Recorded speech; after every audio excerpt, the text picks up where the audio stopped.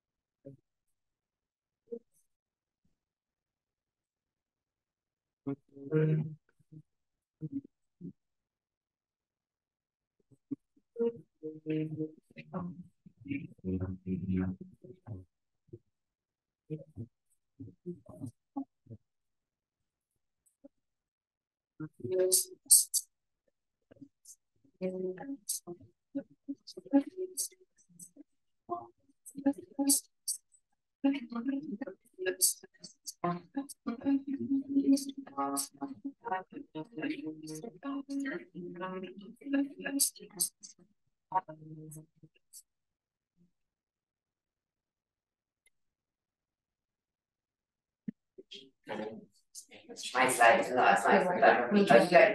Okay. So thank you very much for that introduction, Fabio, and Katerina for having me here in this beautiful institution. And sorry that I can't speak Portuguese, so I will have to do the talk in English. I'm trying to speak slowly. It seems to speak fast. Yeah, it's all good. How is it working? Yeah, nice one. Thank you. Yeah, so it's my great pleasure to be here today. And yeah, just reflecting on the videos are absolutely beautiful. I was at the clinic yesterday and it's an amazing setting. So what I'm going to talk about today is focusing on ketamine assisted therapy for targeting addiction, obviously at the Clinic of Change. As you just saw, ketamine is offered for a variety of mental health issues, and I think we'll touch on that a little bit. But I'm going to be give you a kind of general introduction to the space, and then talk a bit about the work that we've been doing over the past few years. So sort of, I guess, okay. No longer. Oh, maybe it's just my fingers. Sorry, the side of the ends is still very weird. I can never get all these people in one place at the same time. So just thanking all the people that have been involved with this work, really. Across over the years. So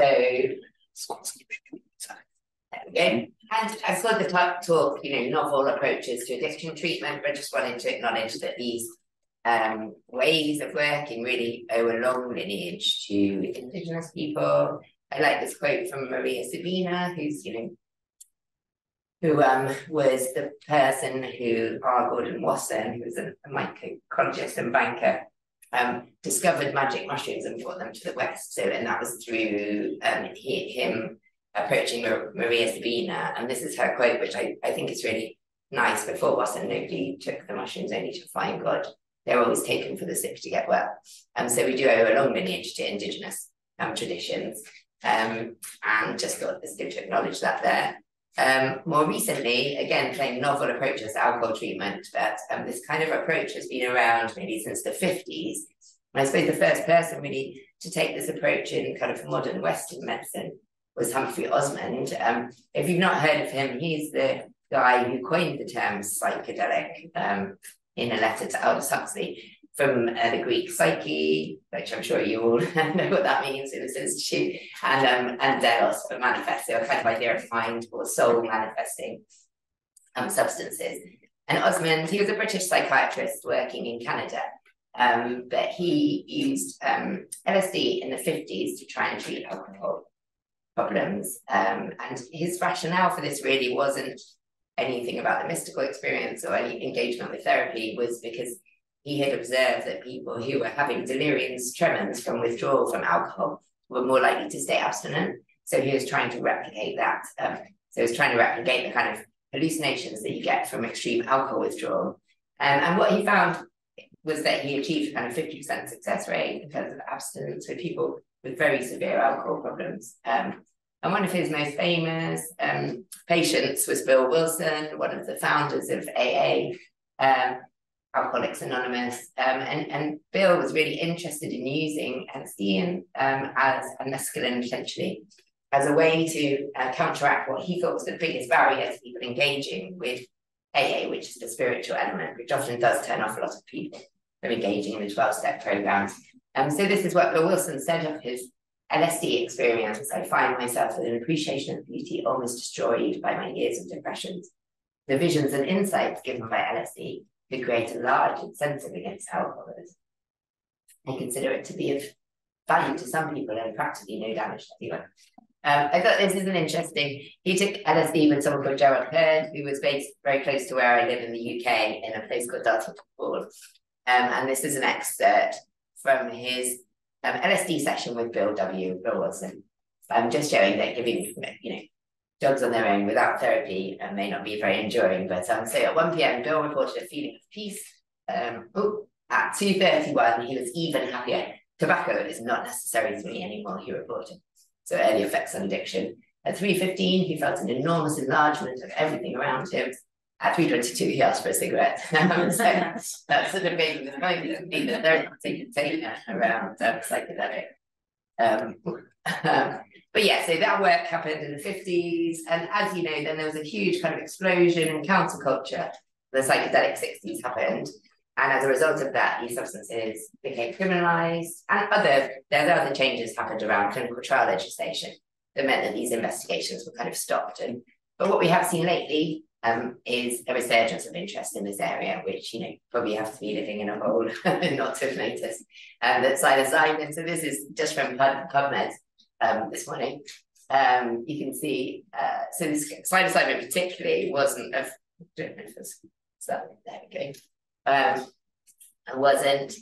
There wasn't that much interest in the 50s and 60s, but lately there's been a huge spike in research papers dealing with psilocybin. With LSD, we can see, because that was around a lot more at the time, you see this drop off and then a huge return in interest. And this is what my colleagues Ben has termed the psychedelic renaissance. So now there's a huge research interest in the area, and psychedelics have become very popularized at the extent that in the UK, even our previous Prince Harry has taken psychedelics now to cope with grief, apparently. So yeah, hugely popular amongst all sorts of people. And this has been followed, in the alcohol literature by these kind of early research looking at the use of these compounds in treatment of alcohol. So two such approaches. This is Michael Bogenschutz, who was at the University of New Mexico at the time, he's now in New York. Is looking at psilocybin to treat alcohol problems. And these are both kind of open label studies. So with a very small number of people, and everyone gets the drug. But what you can see, sorry, it's really impossible to read, but this is after the first drug session. And these are a number of heavy drinking days and drinking days in general. You see this massive drop off of psilocybin treatment, which is maintained. This is up to 6 months. This is my colleague Ben Sess's study, and that's up to 9 months. Similarly, so in both of these approaches, the drug was given, I think with the psilocybin, it was 3 sessions. And this MDMA was, again, a similar number, embedded in 8 sessions of therapy with 2 therapists, for over quite long periods of time. Sorry, this is recently published last year. This is an actual trial, a phase 2 trial with psilocybin with 93 patients, Michael Bogenschutz's study. So they had 12 sessions of psychotherapy here with 2 therapists from each one, over quite long duration. So they were present for around 6 hours, and 2 medication sessions embedded in these therapy sessions. So 4 sessions of therapy, a session with psilocybin, 4 sessions, session of psilocybin, 4 sessions. So and what they found was impressive, again, reductions. They had an active placebo here called diphenhydramine, which is an antihistamine, so used kind of against allergies. I'm sure you know what antihistamine is. And we did see actually in this study, there's actually quite impressive reductions in drinking with an antihistamine. So this is an interesting approach, but psilocybin is not legal for use in medical practice, and this is quite intense in terms of resource, the number of therapists needed, and over the time period. So it's quite a long, and we can see, I think that's probably what's responsible for these really good effects, even with an antihistamine drug, is simply having that much therapy, over that period of time. But we kind of, in our research, we're interested in taking a different approach, because there's a compound that's very similar, in some ways similar to psilocybin, available now out there. It's on the World Health Organization list of essential medicines. Has some very strong, it's called a dissociative anesthetic that has a kind of profile of subjective effects that's quite similar to a number of psychedelic substances, but it's very safe to use. It doesn't, it's been researched extensively, and it's available in hospitals all around the world. And it also has a shorter half-life, so it's got a shorter duration of effects, which means it's somewhat easier to use clinically, because the duration of effects are very shorter than with something like psilocybin or MDMA. So yeah, and ketamine works. I mean, ketamine is under a class of drugs named as hallucinogens. This is just in the kind of psychopharmacology Venn diagram, but it's in a subclass called dissociative anesthetics, which was coined, ketamine was synthesized back in 1964 as an anesthetic, and this term dissociative anesthetics was coined by the wife of the person who synthesized it, and includes other compounds like nitrous oxide and phencyclidine or PCP. And this was to do with the dissociative state that people seem to be in, when people seem to be kind of separate from their body. And that's partly what makes ketamine such a good analgesic anesthetic. It works in a different way to the kind of classic psychedelics, or even MDMA. So classic psychedelics work on the 5-HT2A receptor, MDMA working on the 5-HT transporter, but ketamine works on the M-methyl-D aspartate receptor in the brain as an antagonist, so it blocks that receptor. So it's quite different in action, but it does have a profile of subjective effects which are quite similar. And this is why we thought this could be a really good candidate to use for these kind of therapies. So when we speak to people about the subjective experience of ketamine, sorry, that has dropped off the slide. At very low doses, it has almost stimulant properties. And then at higher doses, you get this kind of sense of melting into people or things. At higher doses still, people report things like feeling as big as the universe or as small as an electron. And then we get kind of vision hallucination. But at the highest dose, we get what uses of the drug called the cable, which is a very kind of catatonic state where people are completely separate from the outside world. So these effects limited the use of ketamine as an anesthetic, really, because people were coming around from ketamine anesthesia reporting these really weird effects and kind of out-of-body experiences, very confused, often delirious. And they made the drug attractive to recreational users.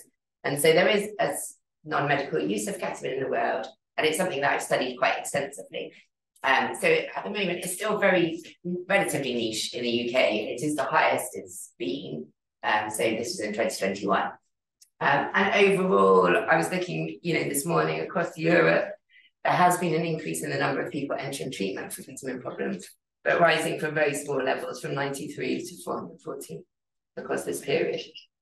And if people do develop dependence on the drug, which can happen when people use the drug repeatedly, it does have some really serious physical health problems associated with it. The most serious of which is ketamine,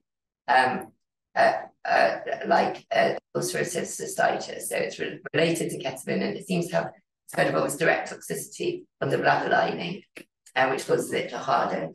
This only happens, so we've done a lot of work around users, and it only really happens if people are taking very high doses every single day. So some of the users we've worked with using things like 5 grams of ketamine every day. So this happens in a minority of people. It's something we're watching out for in all of our work, but it's still at relatively low levels, I think.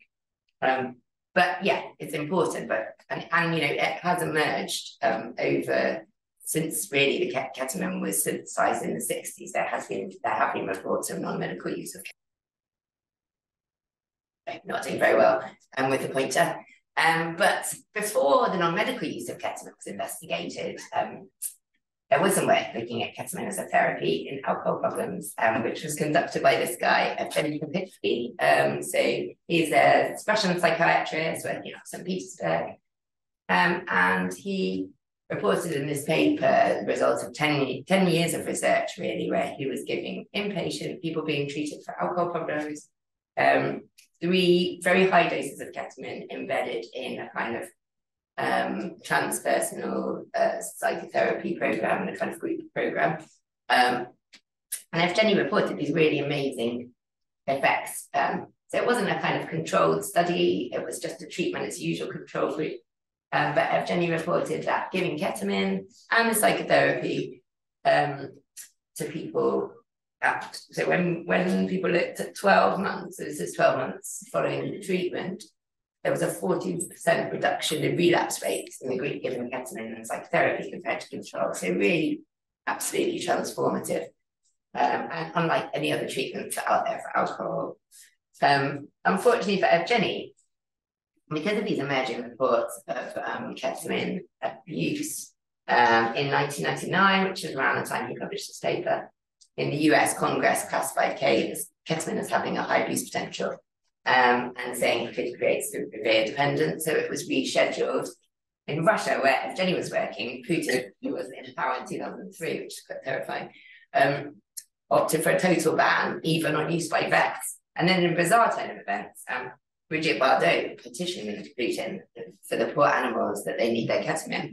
So he reversed the ban for animals for humans. So yeah, which is really unfortunate. So yeah, so animals allowed ketamine, but not humans. And sadly, that ended Evgeny's work, which was such a shame, really. And then in terms of ketamine-assisted therapy, things were quite quiet for a while, but what's happened over the past couple of decades is that ketamine emerged really as a rapid-acting antidepressant drug. And this is Carlos Zarate's paper, and Carlos Zarate works in NIMH in the US. I'm showing some of the first, this is really the first trial that showed these rapid-acting antidepressant effects. And these caused a lot of excitement in psychiatry, because this was hailed, as one of the biggest developments, in the past century, really. Unlike SSRIs, which take 2 weeks to work, to people with treatment-resistant depression, then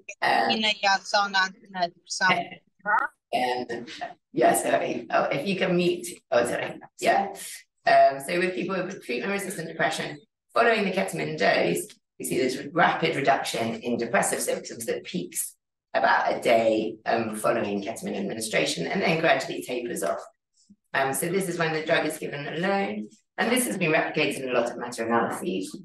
So what's shown here in this funnel plot, so this is favors ketamine, this is favors placebo. So I'm sure you guys may be aware of this. When the diamond crosses the line, that's favoring placebo. But we can see, so the magnitude of effects, really how far away it is from the line.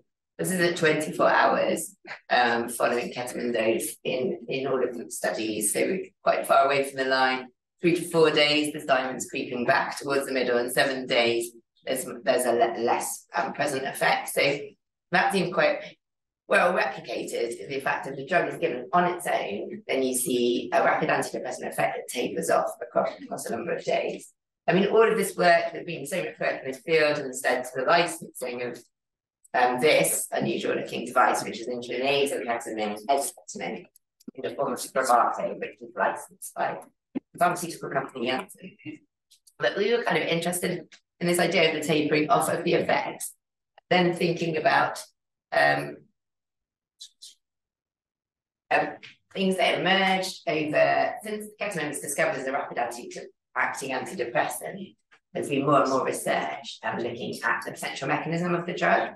And something that's emerged is that in line with these profile of antidepressant effects peaking around 24 hours following the dose, we see changes in the brain in terms of neuroplasticity. And this is a really cool review, which I won't go into now. It's quite a complicated pattern, and it also covers how classic psychedelics might work in a similar way, but how together both classic psychedelics and ketamine seem to share downstream neurobiological mechanisms that affect neuroplasticity in terms of things like growth of dendrites here. So these are some classic studies where if you stress animals, you see reductions in spines on dendrites, and then giving ketamine seems to enable the brain to regrow them. But yeah, there's been a lot of work in this area, which I won't cover, but it seems to converge on the idea that through a number of different mechanisms, ketamine might be having these effects on plasticity that follow the time course of the antidepressant effects. I was just going to talk about some of the work that we've done here as a bit of a tangent, but just, I think it's one thing that we thought really was all the work with ketamine as an antidepressant and given the drug on its own at that point, and nobody had investigated giving it with psychological therapy. So something that might harness the neuroplasticity. And that was our idea behind a lot of our research, really, is if we can harness this neuroplastic window, can we help the therapy embed better? And there's obviously, saying neuroplasticity is very oversimplistic, so I wanted to acknowledge there's all these different types of neuroplasticity. So one that we've looked at, which you can kind of measure in humans, which is a problem with a lot of the other kinds that you require kind of cutting the head off of an animal, which is not, it's frowned on by the ethics committee, is looking at synaptogenesis, so synaptic plasticity. And this is something that's emerged from preclinical studies as affected by ketamine. So some recent work that we've done has been looking at plasticity in humans, and this is kind of track the neuroplastic window. We know quite a lot about plasticity and how it happens in the brain, and it's essentially when two neurons become co-activated, that the synaptic currents required to activate them become less. So this was described by William James back in 1890, when two elementary brain processes have been active together or in immediate succession. One of them, on reoccurring, tends to propagate its excitement in the other, rather more snappily described by Donald Hebb in 1949 as neurons that wire together. And typically this is looked at in animals. So this is in the hippocampus of rodents. And is looked at by implanting an electrode, which stimulates two adjacent cells, and then a recording electrode in a nearby cell. So by stimulating the current in this cell, you reduce the postsynaptic potential in that cell.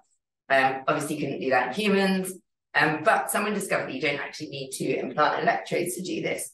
That you can look by stimulating, firing the wrong one, stimulating, using visual stimuli instead of this stimulating electrode. So this is something we've been doing with a colleague of mine, Alex Shaw, looking at long-term potentiation in humans. I'm very excited about this because it does enable us to kind of track this plasticity across humans. And this is, we've literally just analysed this data, so I thought I would present it here. But this is the kind of paradigm. I don't know if anyone's familiar with this, but we show basically ratings of stimuli, these sine ratings, quite slowly of two orientations. And then we show a very fast burst of one orientation here, which is called the tetanus. So this is akin to, in the rodents, the kind of the stimulating electrical impulse. And it stimulates the visual cortex in the same way. So this should evoke a kind of long-term potentiation to this particular orientation. And then we test that again after the tetanus, so the kind of early post-tetanus phase. This late phase is meant to be most indicative of plasticity. So I guess the most important thing that is looking, so we look at this late post-tetanus. What we've done, I don't know, I probably don't have time to go into this too much now. We've been looking in gamblers with ketamine, and we've been looking at some memory reconsolidation stuff, which I'm happy to talk about afterwards. But just to say, there's a paradigm here. The red is the brains. So we do a baseline measure of plasticity, and then we do it on day 3. And we follow the same procedure here where give the pre-tetanus, this kind of burst of visual stimuli, and then look. And what I was really pleased, so we look at this 4 hours following ketamine in our participants, but we were just trying to find a signal whether this is something maybe we can measure in some of our other studies.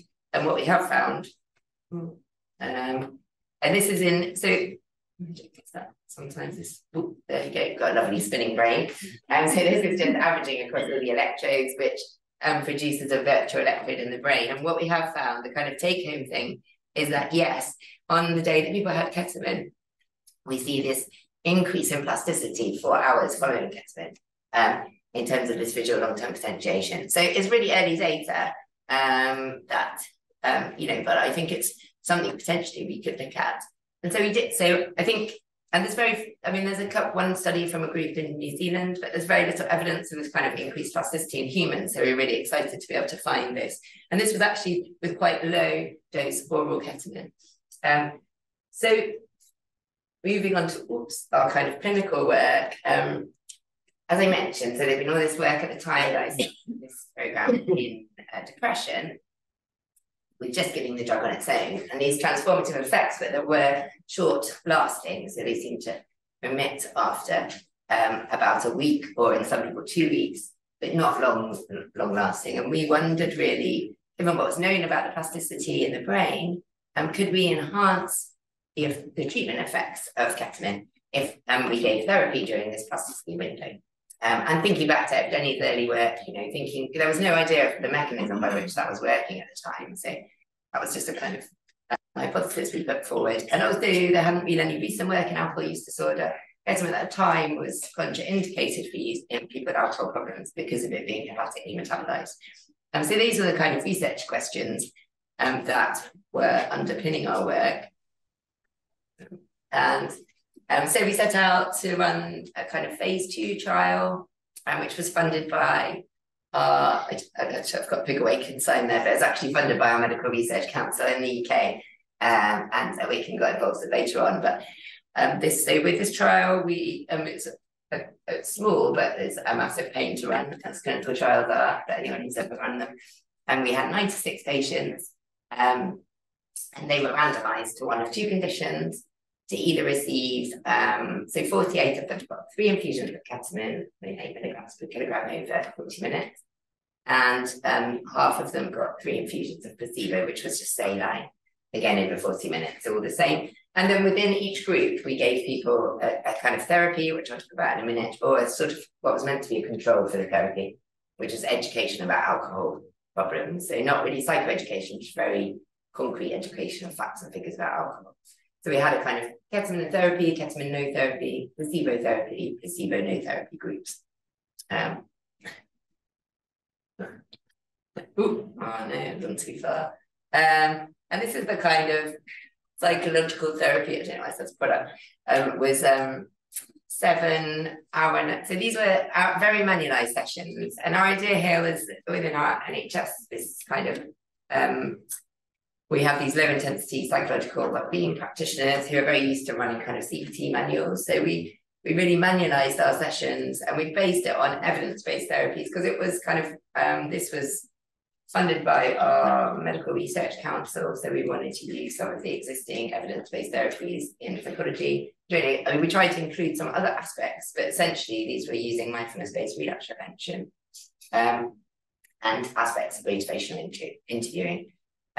So requiring quite low level of kind of training psychologically, and they were manualized and quite scripted, really. So it's almost more like guided self-help with low intensity psychological wellbeing practitioners. And they were very, concretely focused on risk reduction strategies, so things like identifying high-risk situation, and then a bit of CBT, restructuring thinking, and then what we called promoting wellbeing, which was mindfulness practice and some planning, problem-solving activities. And then we included preparation for ketamine, so explaining to people about the experience and how to go with that, and then a kind of debrief following the ketamine experience. So they were quite long sessions, an hour and a half, but only 7. So it was quite a low intensity treatment. And this is how the treatment kind of flow went in the study. So you can see it's kind of a brief intervention in some ways. We came in on the first day, they had an hour and a half of the therapy or education, and then they had their ketamine infusion. So that included a bit of preparation for the ketamine. They had the ketamine infusion, they recovered. The infusion only took 40 minutes, and then they recovered over about 2 hours.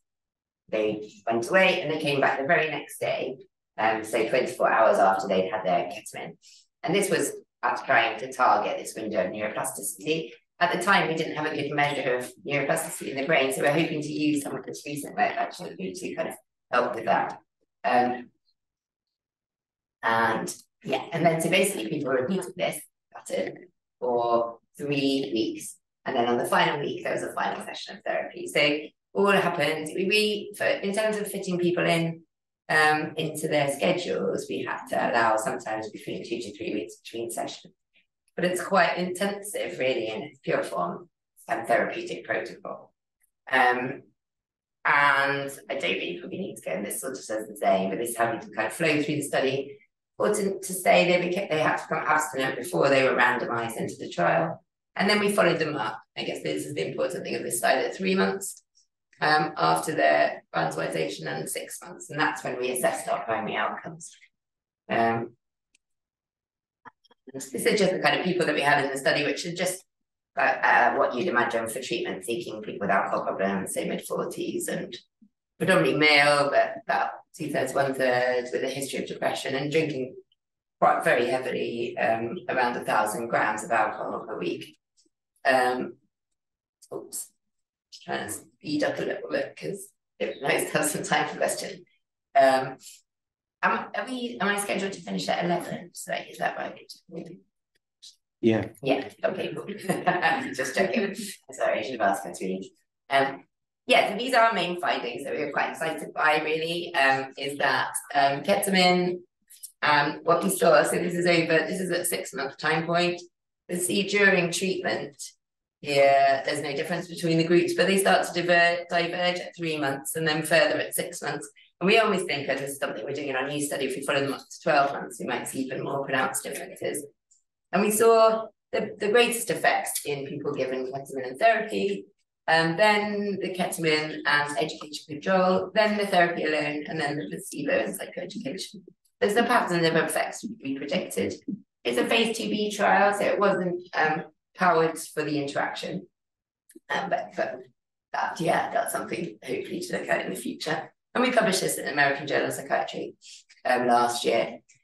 So we were excited about these findings. There were also some findings on I don't think I might just skip over these bits. These are kind of secondary outcomes where we saw some, where should I be pointing? Is that that? Yeah, so I'm just pointing in the wrong direction, I think. yeah, there we go, yeah. So these are our kind of secondary outcomes. We found changes at 3 months in rumination and anhedonia. And interestingly, this was predicted by our family history of alcohol problems. So one thing about clinical trials is that we really challenged it. It's a challenge really to capture the richness of people's experience. So you can have all these measures of, depression measures and standardized scales, which we must have in this context. But then people report, that they've been on a canoe floating through their mother's ear canal, and you think we're missing something here about the experience, which is really important. So what we did do also alongside our clinical trial analysis was a qualitative analysis of people who had received the ketamine therapy. And we just used a reflexive thematic analysis. And I just thought I'd talk about a couple of the themes here that came out of the experience, just to give you a flavor of what people experience under ketamine. So one of the key themes that came out after our ketamine treatment was of transformation amongst people, so feeling of transformation. And these seem to be through a variety of mechanisms. One was that people reported ketamine giving them a great perspective on their personal problems. And this seems in quite a pragmatic way. So moving onwards in life, every time I get something that's like testing or a problem, I just say, well, a couple of months ago, I was just white light. So how bad can this be? At least I've got a body, at least I'm alive, that kind of thing. So it gives, I guess, people like giving them a kind of context for their problems. We also had something that looks a little bit like memory modification. And this is something that quite a few people reported, that they couldn't even remember what a drink tasted like. So there's always been this kind of fundamental change in them. So this person said, I don't recall what a pint tastes like, and a pint is my drink. I couldn't imagine the taste, so instantly I was not going to drink. So it seems like something really unusual has changed. And there is a literature that might suggest that's something to do with memory reconsolidation. And one of the overarching themes, which we were quite surprised by, because ketamine is classed as a dissociative anesthetic, was this paradoxical, through dissociation from the self and this kind of ego-diffusing process, people reported much more connectedness with the world around. And that's probably not that surprising. But I think it was surprising for people to hear that ketamine evoked these kind of experiences, which seem more akin to a kind of classic psychedelic.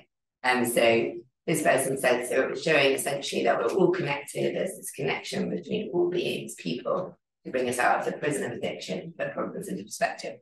So that's a really nice quote. And Set and setting is something that's talked about a lot within psychedelic research, and set referring to kind of what you're bringing, your expectations, your personality, your mood. People have even talked about a cultural set, so like your cultural expectations around a substance. But then there's also the external setting, not just your physical surroundings, but your relationship with a therapist. I think this is something that's much more acknowledged psychologically, but when we do these kind of clinical trials of drugs, people talk about pharmacologicalism, because basically everything's about the drug. And so I think it's not really in these settings until the psychedelic trials have kind of shone a light on this, but the importance of all these other factors and how we need to kind of control for them. Because yeah, in traditional pharmacological trials, like the lighting in the room is not really thought to affect people. So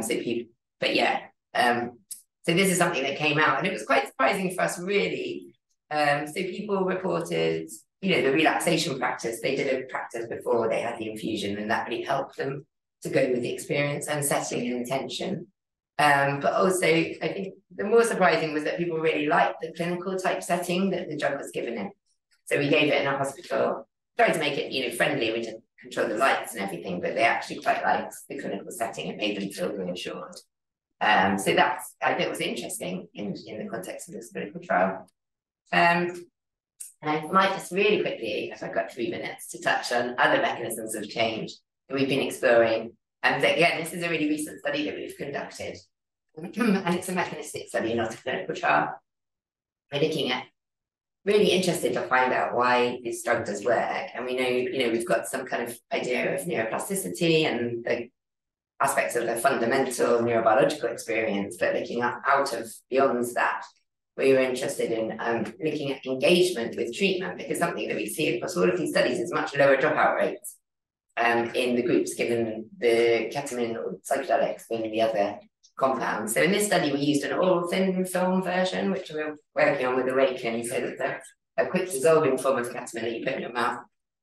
People did self-guided meditation practice over 2 weeks.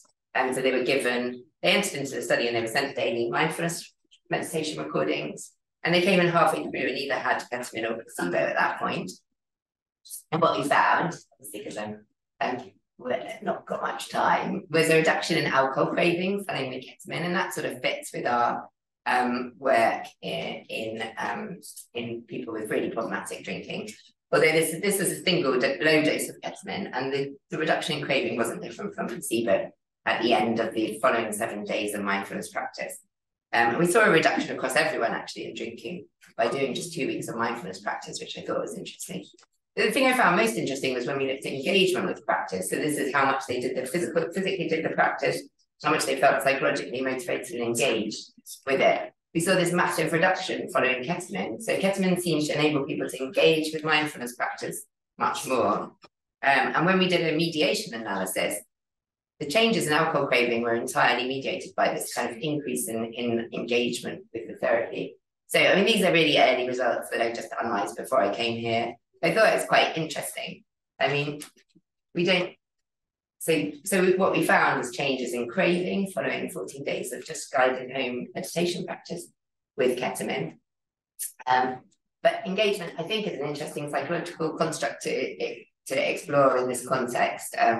So people have suggested, in psychedelic type practice that we're colonizing the mystical experience. And so engagement is something that's much kind of firmer, I feel, to look at. And it also comprises a number of things. So it's motivation, your intention about the experience. It's interesting whether with mindfulness, and we use mindfulness practice within our therapy in our clinical trials, does the ketamine experience provide this sort of experiential stepping stone into mindfulness practice that makes it easier ultimately? Or does it something to do with the neuroplasticity increase our cognitive capacity? So yeah, that's just some early data. And so very quickly, so to allow some time for questions, I'm thinking about what's next for us. So we've just started a phase 3 clinical trial, which will look at 280 patients across 9 or 10 NHS trusts in the UK. And the funding for this comes 2/3 from our Department for Health, and a third from Awaken Life Sciences.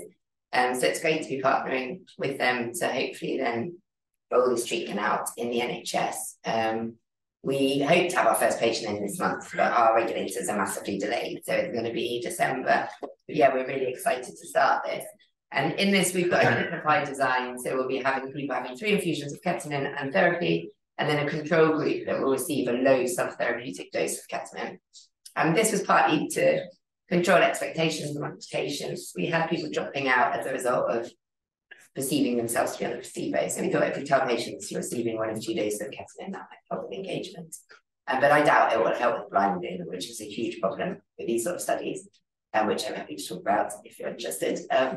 And yeah, what's also next? So we're currently delivering these therapies at clinics worldwide through Awaken Life Sciences partnerships. So in London, New York, Los Angeles, Oslo, Toronto, and now Portugal, as was shown in the video that we saw at the start. So I think there's a great opportunity here, and why it's great to be here thinking about this partnership going forward, and for us to really innovate these treatments through our partnership with the Clinic for Change, and really embed this research-led practice clinically. So really excited to be here, and looking forward to talking about research opportunities for the future. So that's me. Thanks very much.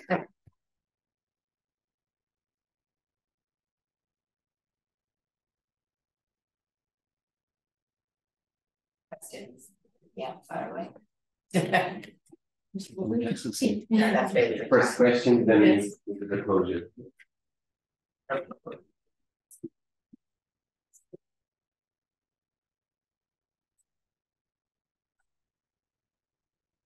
First of all, thank you so much for your work. I really do think it's going to be transformative, not only, you know, mental health wise, but, you know, on a society level, because alcoholism is, you know, so broad, you know, like not only people that go to clinics have this problem, but, you know, the afraid, like the numbers that are not public, they are just so huge. And with these results, it's really, I think, a transformative drug for the whole society.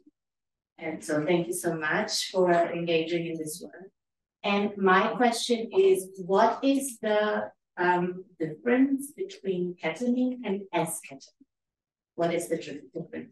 Sure, and thanks for your comments. It's really nice. Yeah, we're really excited, you know, for the broader impact of these kind of therapies. Yeah, so ketamine is a racemic molecule, so it's like 2 optical isomers, like kind of mirror images of itself. So one is S-ketamine and one is R-ketamine. S-ketamine has a greater affinity for the NMDA receptor. What is that? The N-methyl aspartate receptor. So both, that's the key receptor that ketamine works on, and the one that's likely to be responsible for some of these kinds of subjective effects. But it means when we give, in the study where we gave S-ketamine or M-pill, we can give a slightly lower dose of the drug, but also gets these kind of effects. And it's the molecule that's been licensed in treatment-resistant depression. I mean, that's more for kind of commercial reasons. My feeling is both of them are similar. With R-ketamine, you just might have to give a higher dose to get the same effects at the NMDA receptor. We think it's the effects of the NMDA receptor and the effects of the glutamatergic transmission that do cause the neuroplasticity downstream. So I think that's why it's important. I mean, essentially, yeah, they've got similar actions. One has a slightly more opiate receptor action as well. Yeah. Okay. So that's on the R-ketamine. So yeah. You have better results with that one? Or? It's quite equivocal, really. So some people have suggested, and I think really, I mean, I actually think it's to do with the receptor occupancy. So you could get the same effect with R-ketamine. I think it's all dose dependent. There was a recent phase 2 trial of R-ketamine in depression by a commercial company, and it didn't meet its endpoint. Yeah. But they were looking for a sub-dissociative dose. So they were trying to find, and this is kind of like the holy grail often in psychedelics world, a psychedelic that's not psychedelic, that still has the effects.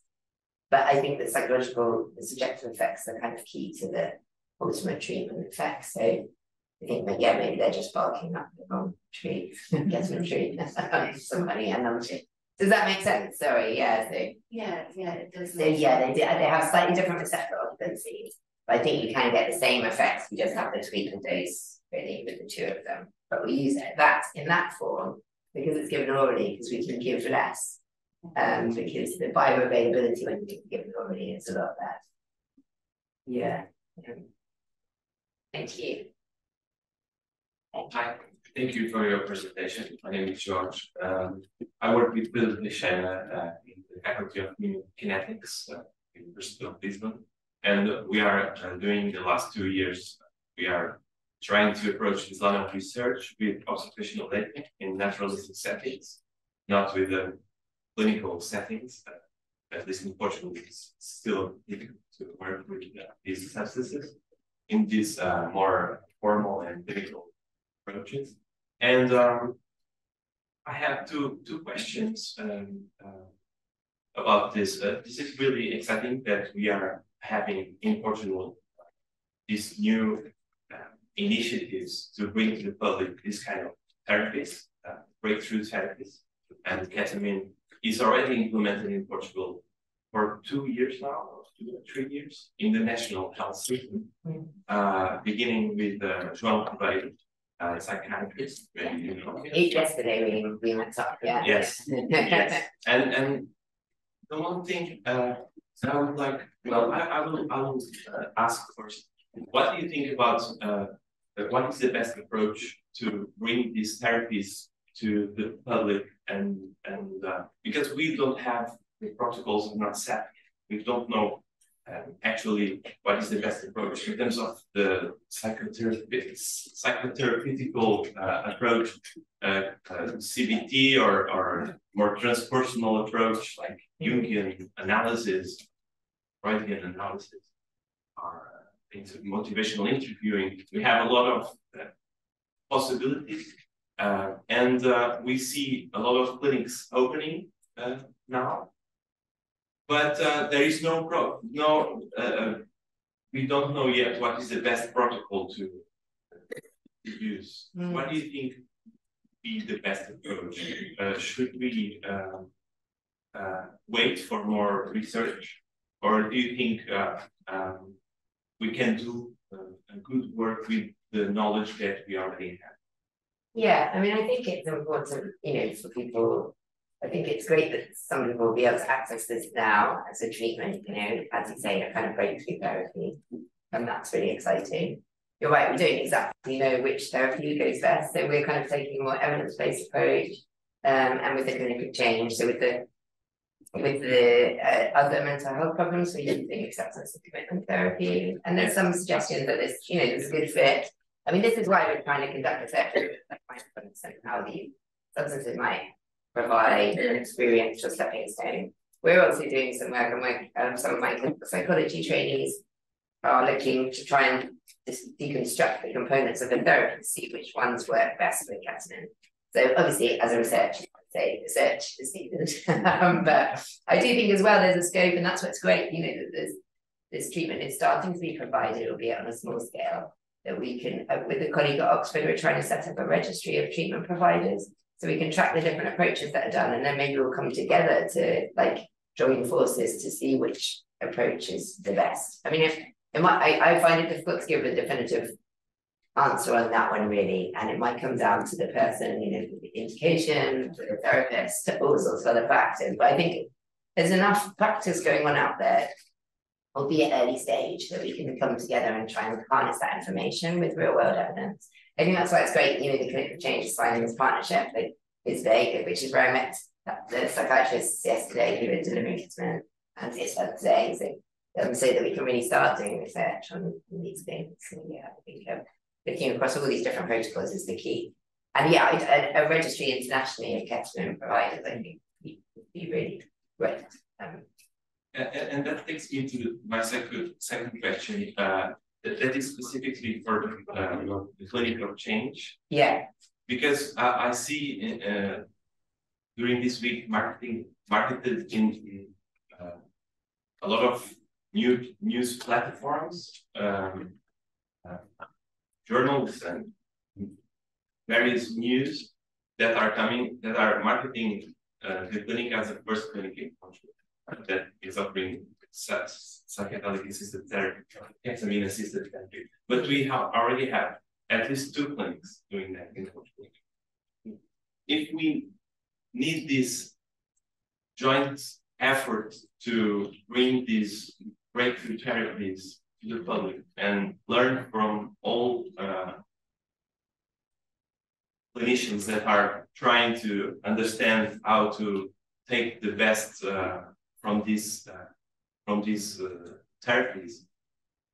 Why this strategy of marketing this clinic as the first? If we already have clinic Criminal Mind already since 2022, and also Miguel Madeira clinic is also doing ketamine assisted therapy. Yeah, I don't. I mean, I don't know.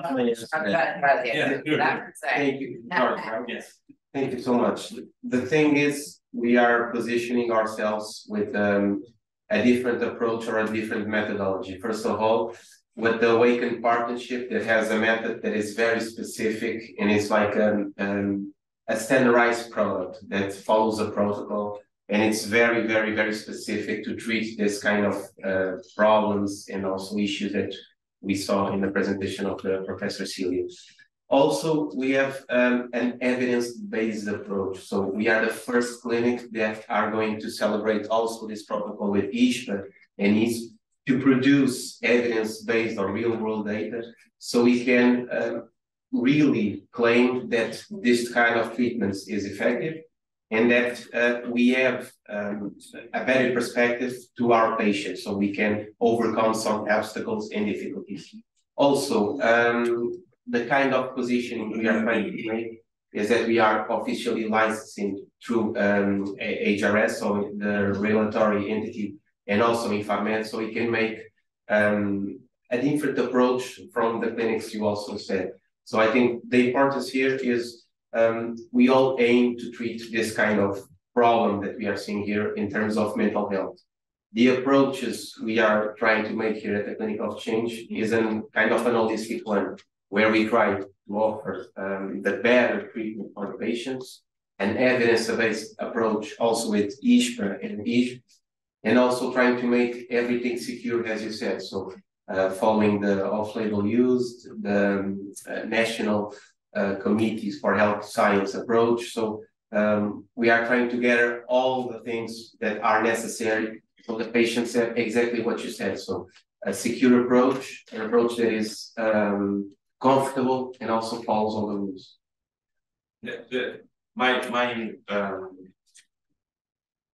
My thought is we should work together and not having this approach of competitive capitalist markets that each one has the best approach. This is the free.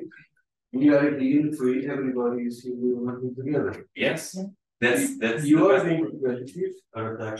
What this is a scientific meeting. This is not the marketing meeting. Yes. Okay. That's what I want. Thank you. Everybody is free. Didn't have to pay. So we are discussing scientific matters. Yeah, I think ultimately. I have that approach also. Good. But that was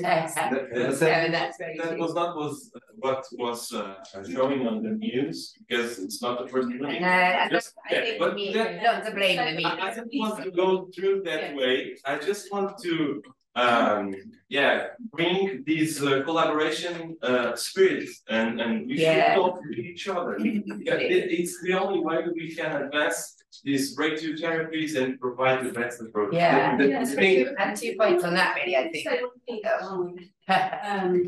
The difference, I think we might go through this conversation, the difference is psychotherapy, and all the people working here is psychotherapy. It's not therapy, it's psychotherapy.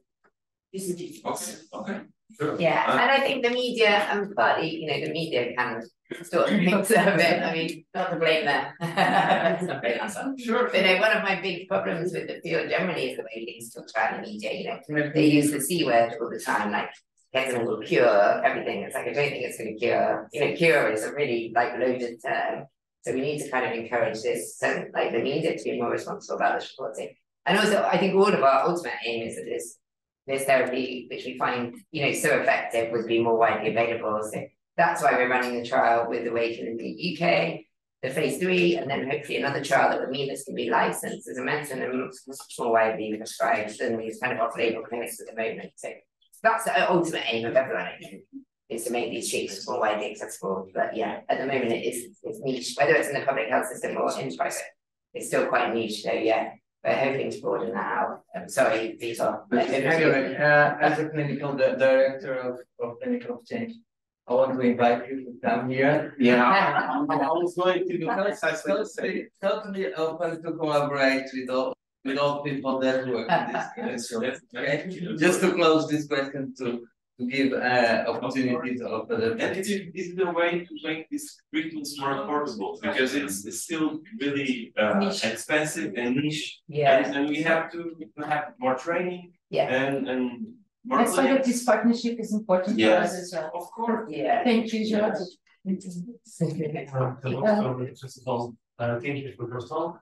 I have a question, like, why ketamine instead of, for instance, LSD or psilocybin? Is it a question of stigma? There is like less of a stigma with ketamine than those substances, or is it a question of there is like stronger and more robust data supporting ketamine instead of LSD or psilocybin for these disorders and mental health problems? Yeah, I mean, I guess it's a bit of a mixture that it is already available as a medicine, you know, it's in every hospital.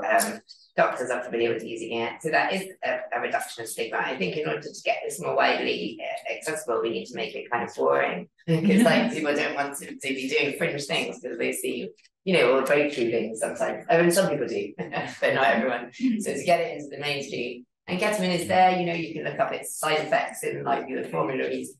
So that's one reason I think that it's just much closer to being something that could be widely rolled out. It's also kind of, in a way, easier to work because it's got much shorter duration of action.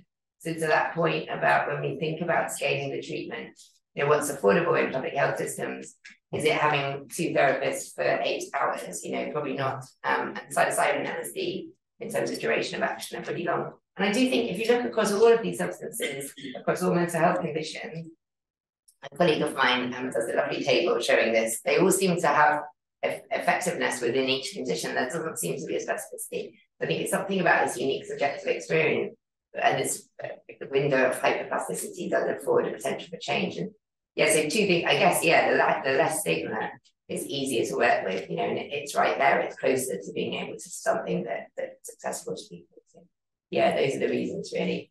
I'd like to think one day maybe people would notice there will be differences between them and you could use them all within a kind of like pharmacological toolbox as a therapist to access different states, and then we'll have that kind of nuanced understanding of these. So yeah, maybe in the future, but right now I think yeah, just the pragmatics of it. Congratulations for your work and the initiatives. By your presentation, I took the impression that there is less studies about depression than the alcoholism, but maybe I'm wrong. I would like to hear about a bit more, if possible, about long-term effects, about 6 and 12 months, if there is already information on depression.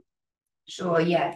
So there's a lot of depression, and apologies if I gave that impression, but it's really, the majority of it is focused on ketamine as a pharmacological treatment.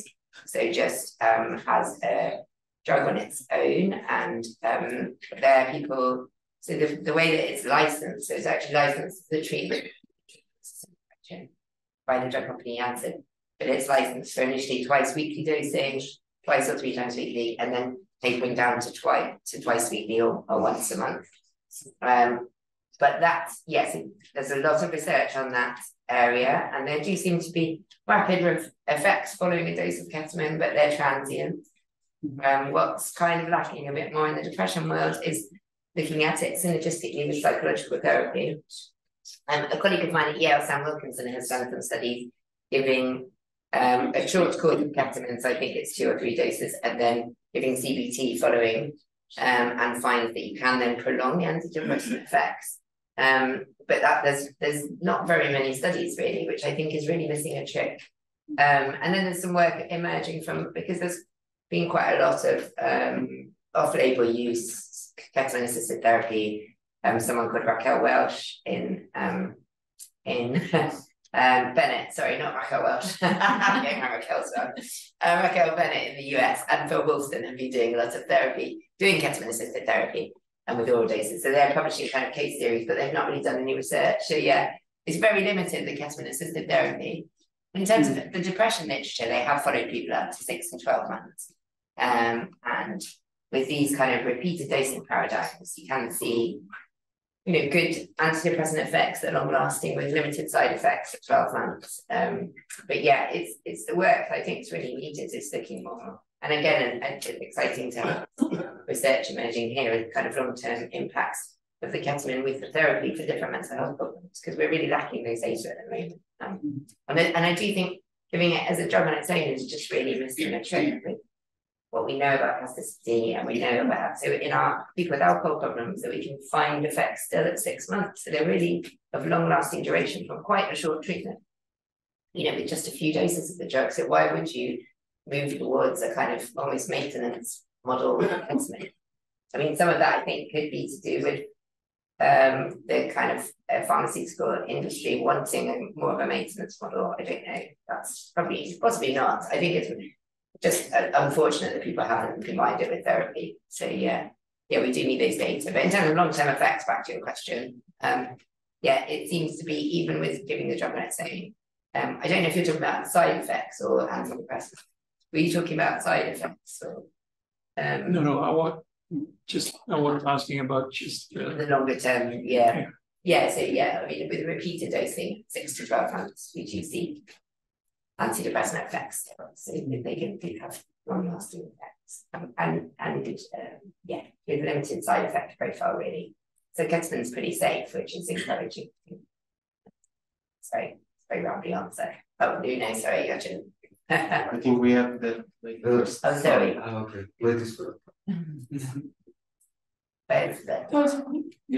No. I think that ladies first. Sorry. Yeah. Sorry. In your presentation, you talked about mindfulness. Yeah. And I'm reading my pages really in the influence of the life experiences and health behaviors, so my question is, do you see any other health behaviors being changed, like activity, diet, and nature? And if so, what do you think is the connection with mental health?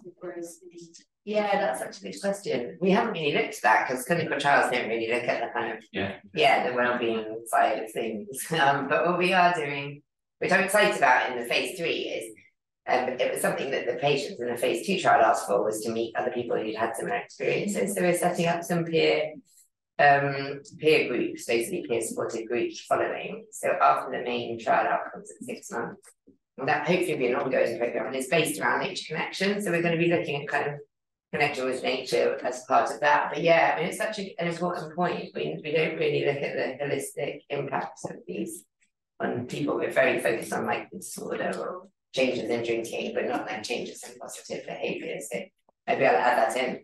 It's just it. Okay. Thank you so much for your great presentation. I was looking more to the psychotherapeutic approach in ketamine assisted therapy.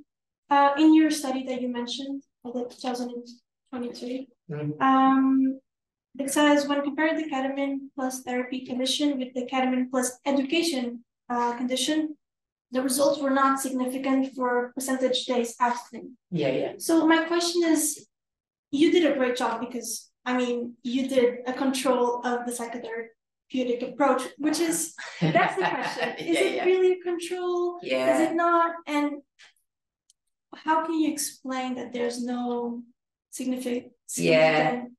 I mean, and this is a nuanced thing which some people here may get, is like the clinical trials. And I was quite frustrated with that journal really, because for phase 2 clinical trial, you're not meant to be powered for like clinically significant different outcomes. That's for the phase 3. So that's what we're looking at now for like what we were looking at was the pattern of effects, which is a weird thing. And I don't know if it's our funders in the UK insist that you're using it to try and find the size of the effect to kind of power the fully definitive trial. So I think that's why we weren't powered for all those individual groups, really.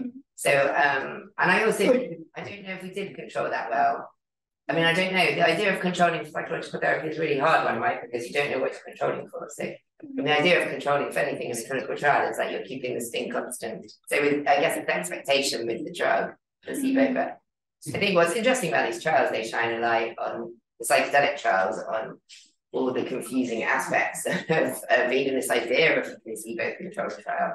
People have suggested that in psychological studies, that's kind of an oxymoron, and you shouldn't bother. What we were trying to do was control for the time with the therapist. But I think that maybe within I think our education thing people really enjoyed, and they had relaxation as part of it. So I don't know if it was a good control. But to your point about the lack of significant difference, that was not unexpected, but the pattern of effect was of the magnitude that we were looking for to take it forward to the phase 3 trial. So that's what, when we applied for funding for that from the UK state, they were convinced that that was a significant effect.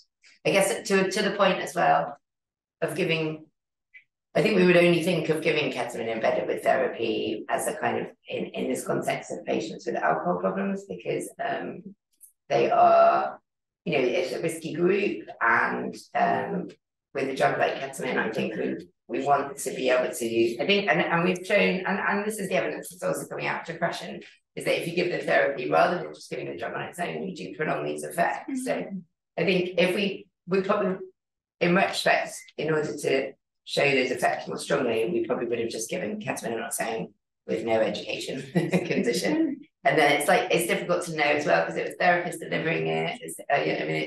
It's hard to tell people to stop being a therapist, I guess. Right. And then, we recorded all the sessions, and we tried to check fidelity. But really close between education and the therapy. Yeah. I mean, they're still in the pattern of the effects being greater, but it's a fair point. It's not, but that's why for the main trial we're going with just the ketamine therapy compared to the placebo group. So originally that's what we were going to do, was ketamine therapy, placebo therapy, and we did show the magnitude of difference there. And I guess arguably with a treatment such as this, then you probably would want to give some therapy for people with alcohol problems in this context, rather than just a substance on its own. Particularly, we think it's a very outside risk here because we're giving such isolated doses. But ketamine is a drug that's abused.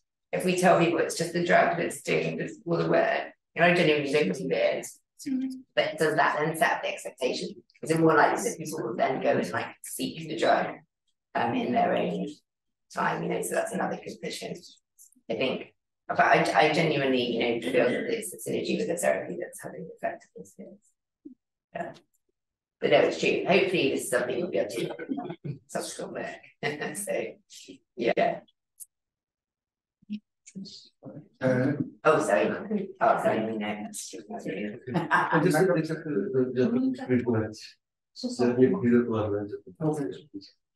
Okay. It's in the same topics. Sure. Phase 2, phase 3. Trials.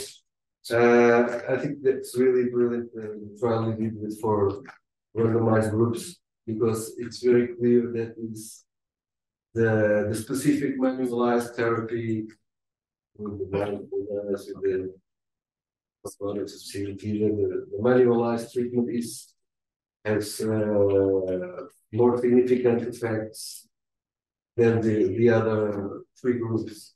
And that is what we're looking for, to try to find a therapy that works against other similar approaches that are not that specific therapy. That's what we're looking. And the other question I had is about the placebo, the substance of the placebo. Did you do any changes between the phase 2, the smaller trial, the phase 3 with more patients, 300? In terms of any novelties in the psychotherapy or in the substance? Because the saline can be easily identified. It's not any active psychedelic or psycholytic. So the patient can identify easily that he's not in the experimental group. And some studies I've seen, they use the placebo similar effects, sedative effect, or did you say anything? Yeah, so that's why, and that might not have been clear in what I was saying. We're using a low subtherapeutic dose of ketamine in the phase 3 trial, so 0.05 milligrams per kilogram. But I think to the point of blinding, I don't even know, even with an active placebo. So in our phase 2, 40% of people in the placebo group thought they'd had ketamine. So there was some placebo effect, which is good, I guess, because the majority of people weren't aware of ketamine really. But also even in Michael Bogenschütz's study with psilocybin, where they used a diphenhydramine control, 90, so that's sedative antihistamine, 97% of people guessed which group they were in. So there was even better, like guessing there. So I think the effects associated with substances is so unique that it's really difficult to blind for them. I don't know. I mean, the FDA just released some guidance on don't get blinded for these trials, I think. But I don't know if we're moving away towards like almost to giving up on it because it's so ineffective. So all these studies, even ones that try with active placebos, midazolam is another one people use, a benzodiazepine. They all just seem really, yeah, I mean, they don't seem to achieve blinding very well. So I don't know. That's what I mean. I think they're it's interesting compounds because they shine a light on a lot of the assumptions of clinical trials.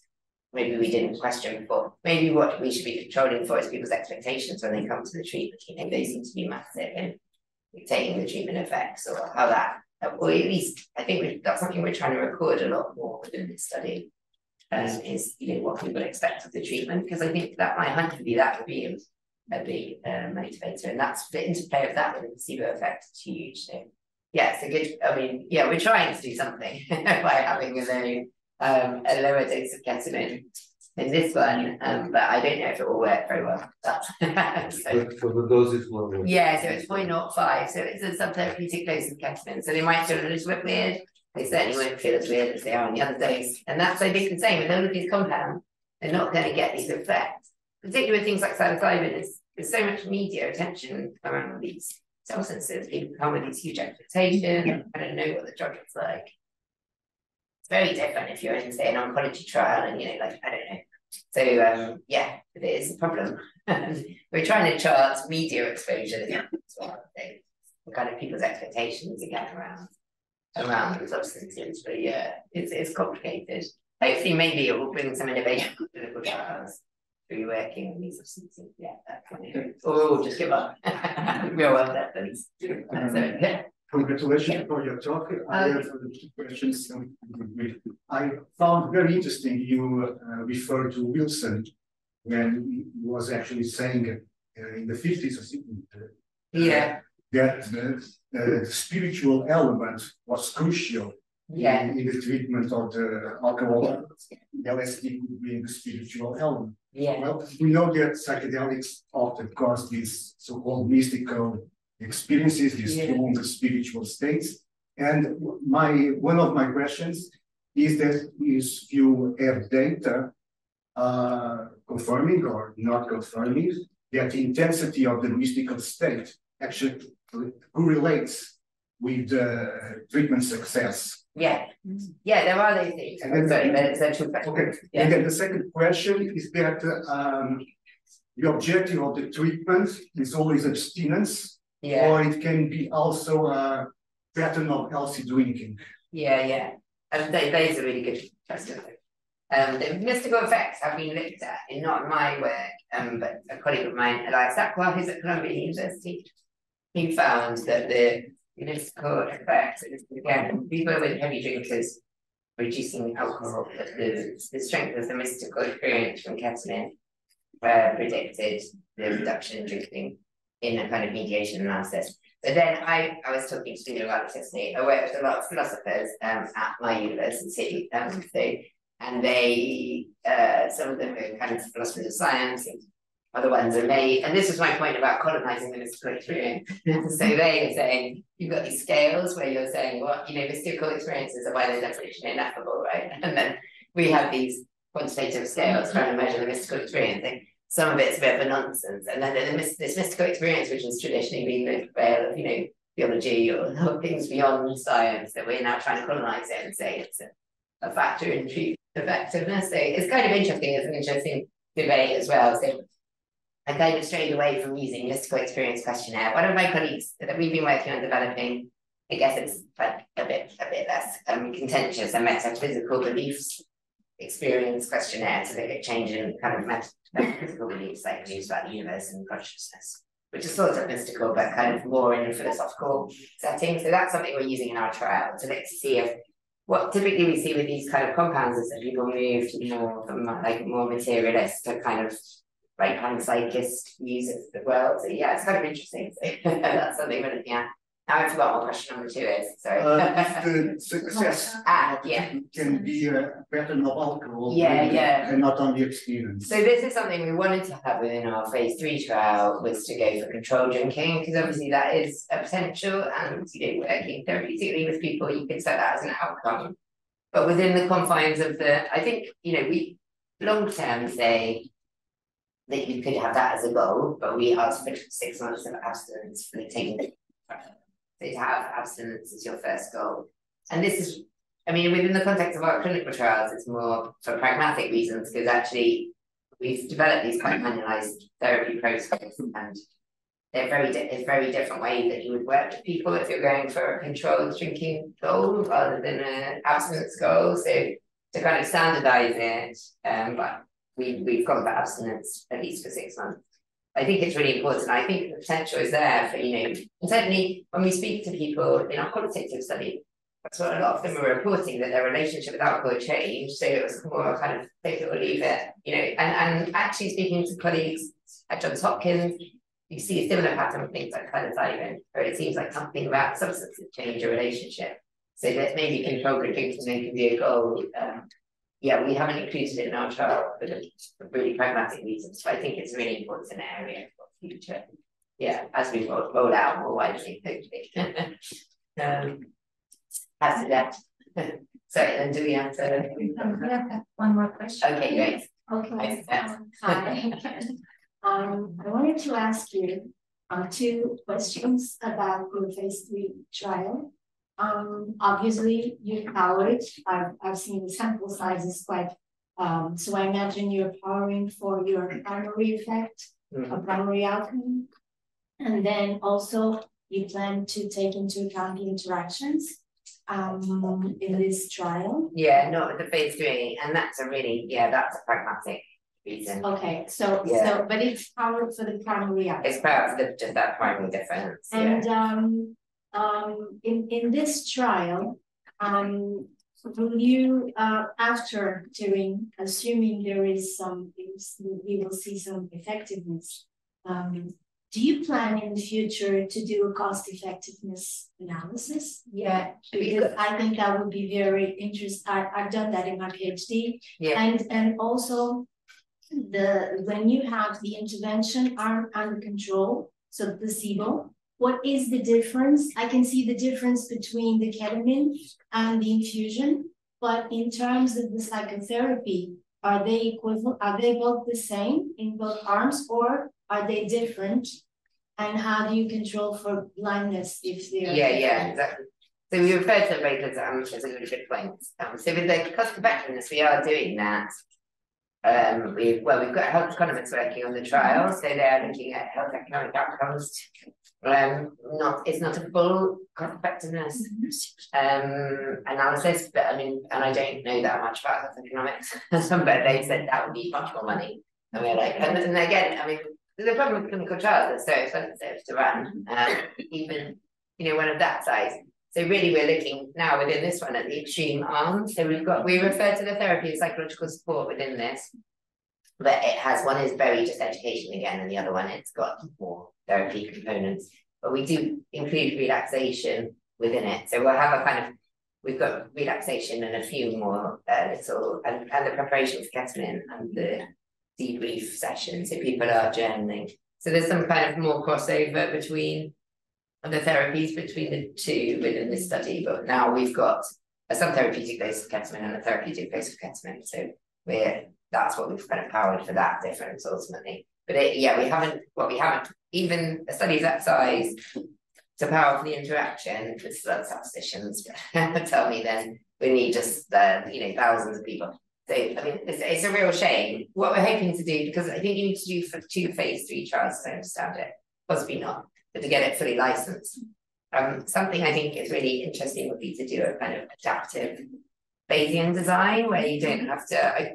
I tried to do it with this one, but they were keen on this very old, kind of more of an old school design, but where we can look at different numbers of sessions as well, because I think that's something that's really important. We don't know whether it's like 1 Ketamine session or 4 Ketamine sessions that makes the difference. So that's the other trial that we're hoping to do. And then because it's Bayesian, hopefully we'll have a bit more flexibility within that. And if we show a kind of dose response with ketamine, or will there be a peak, with three sessions and then you see no added benefit? So I think that would be really interesting. Lots of things to do, basically. But no, thanks. Does that answer your question, Suzanne? Yeah. Maybe one last question. One last, quick question. Are there any risks, not only physiologically, but also psychologically? Have you found any risks out there? In terms of in our trials, the adverse events are very low. So physically, ketamine, acutely particularly, is very safe. It doesn't slow your heart rate and breathing. That's why it's the most widely used anesthetic in the developing world, because it's safe to use when you can't intubate people, you don't have any support equipment. So it's safe acutely. As I mentioned, I guess one of the key risks with it, the unusual experiences, I guess we don't include people who've got a history of psychosis, because of that idea that it might compound those. And then in terms of psychologically, we really within our trial there were very few adverse events, no serious adverse events. We had one person who had a low mood, slightly prolonged after the infusion, but that remitted quite quickly. So yeah, it's pretty safe. It's nausea really in some people acutely. And as I mentioned, because it's a recreational drug, and there's a very, a pretty niche group of people that go on to use ketamine.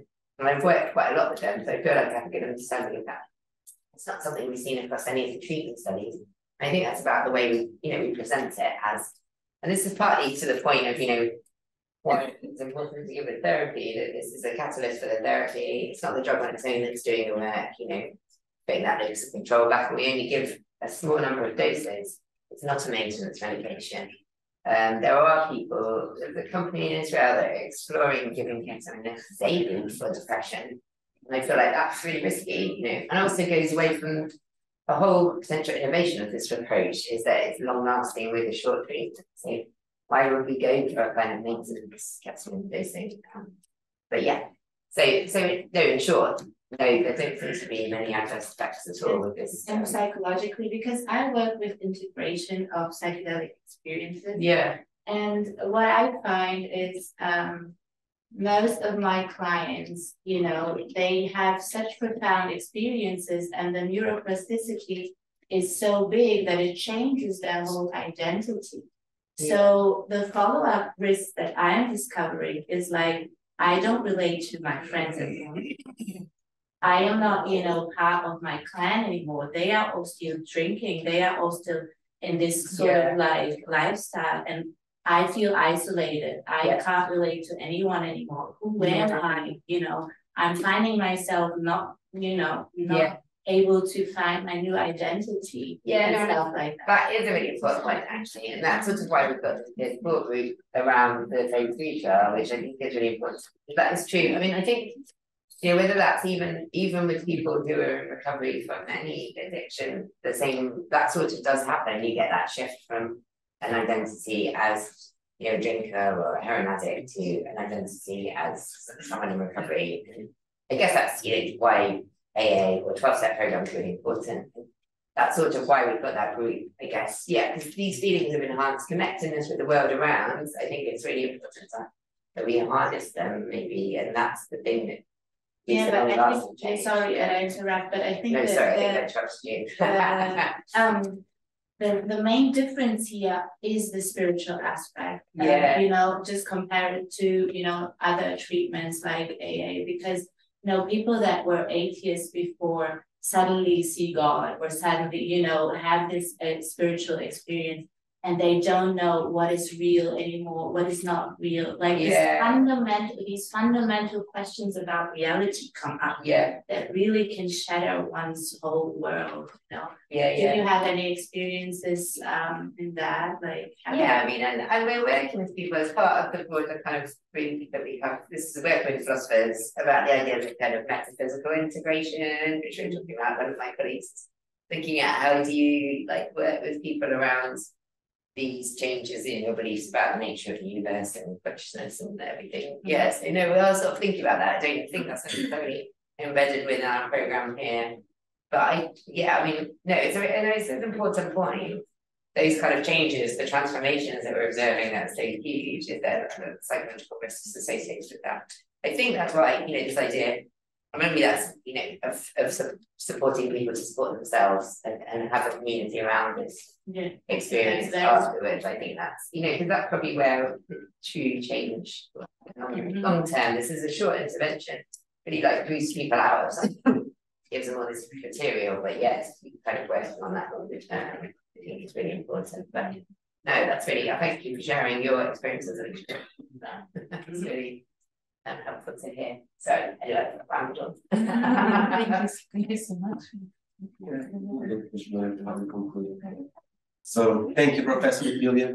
I think it was a very pleasant presentation. From myself and the clinical change team, I think we can all agree that this is an interesting and a trending topic.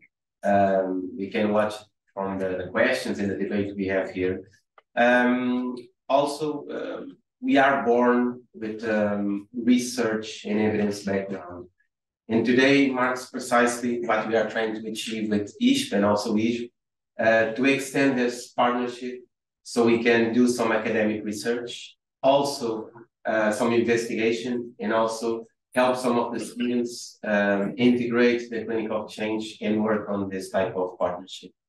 So I would like to personally thank Ispa for the hospitality and to feel at home. It was a very pleasant welcome by you. And I look further to we work together in terms of research, investigation, and academic. Okay? Thank you so much. Thank you so much. Thanks again to Professor Celia Morgan for this opportunity to share with you this very interesting approach. Again, it was a privilege to have you all here. And we are looking forward to the future work that we will, and the future projects that we'll have with the field of change, namely through our students, that will complete our internships at clinical change, through research, I'm sure, and through other projects that will certainly come forward. So thank you again for being here. Yes. It's a pleasure.